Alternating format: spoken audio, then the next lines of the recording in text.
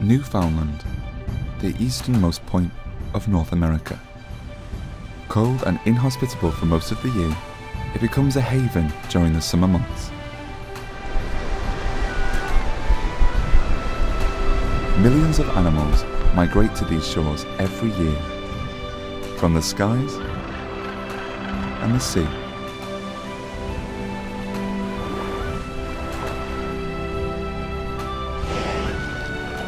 All to feed on one small fish, the capelin. Here we will discover how this fish is able to support an entire ecosystem.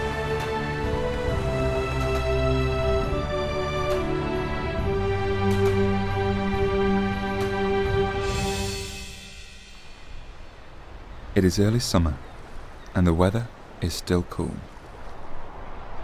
The capelin have begun their migration from faraway waters.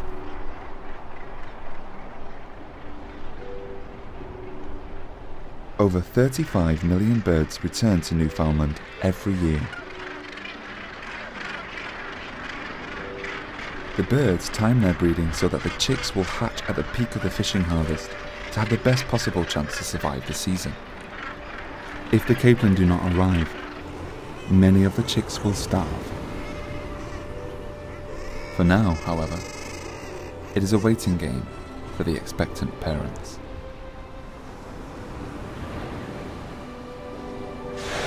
The arrival of whales is the first sign that the capelin numbers are increasing along the shores.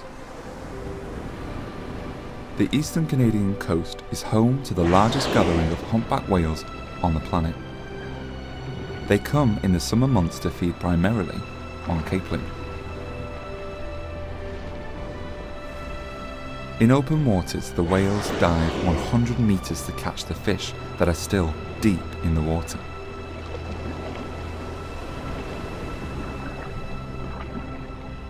As the waters warm, the fish begin to swim closer to the surface, introducing them to a new threat.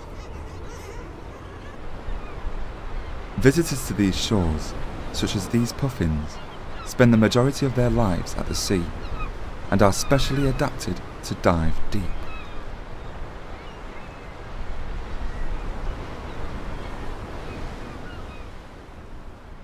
The puffins dive up to 60 meters to hunt the migrating capelin, using specialized rudder-like feet.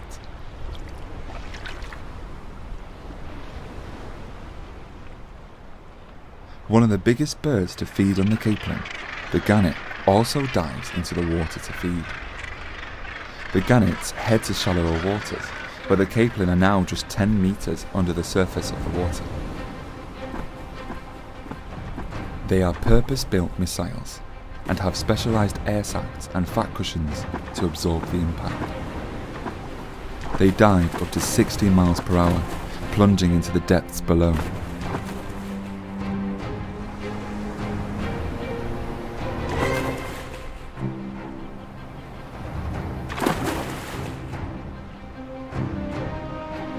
They fold their wings a moment before impact to reduce the possibility of breaking their neck.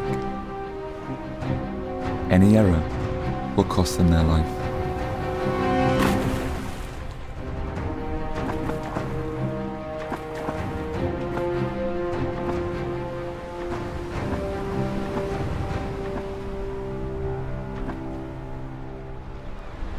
Gulls now fill the cliffs above the beaches, the final sign that the capelin are about to spawn. The fish have arrived to the shallow waters and are now just meters from the end of their journey, the beach. The gulls use this opportunity as an easy meal.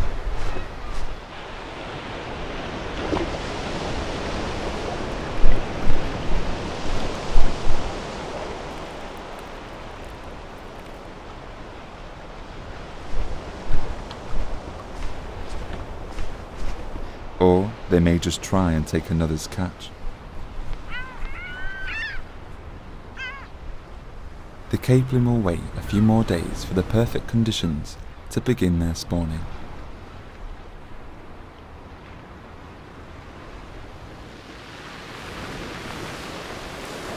Early one midsummer morning, the capelin finally arrive.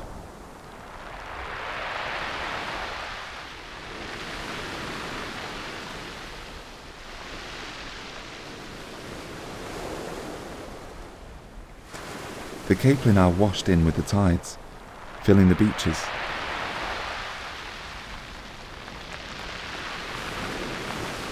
This is a risky strategy. Most of the males die from exertion, while others get stranded on the beach.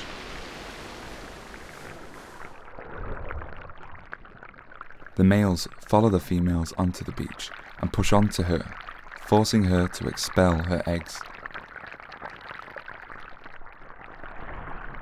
The waves help in depositing the eggs amongst the gravel and sand along the beach. The scale of the capelin spawn on these beaches is unique.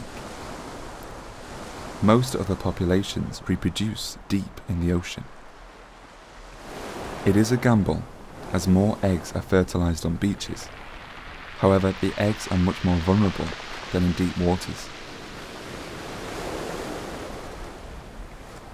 The capelin rolling, as it is known here, only occurs for a few short days, so their arrival spurs an impromptu festival as everyone comes out to catch some fish. The capelin roll has been part of this local culture for centuries.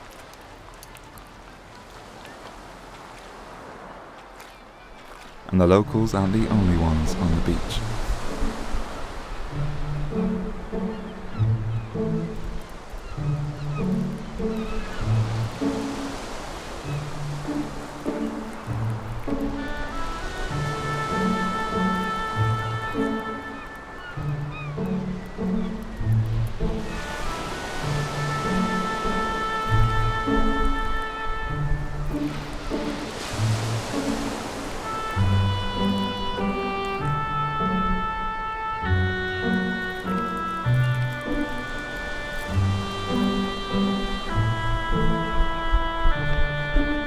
Birds of all kinds are filling up when the capelin is so plentiful.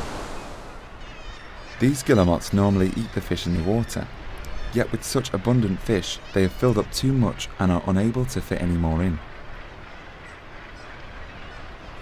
On the ledge above, kittiwakes return to their young to feed them from today's catch.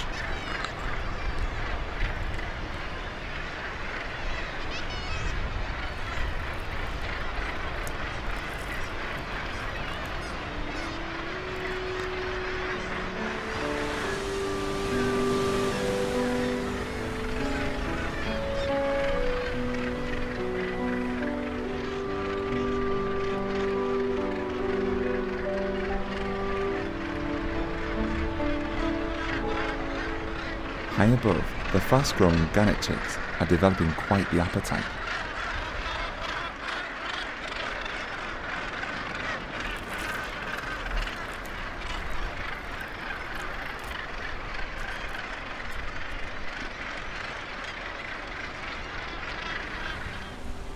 Finally, the largest member of this feast pursues the fish right to the shore's edge.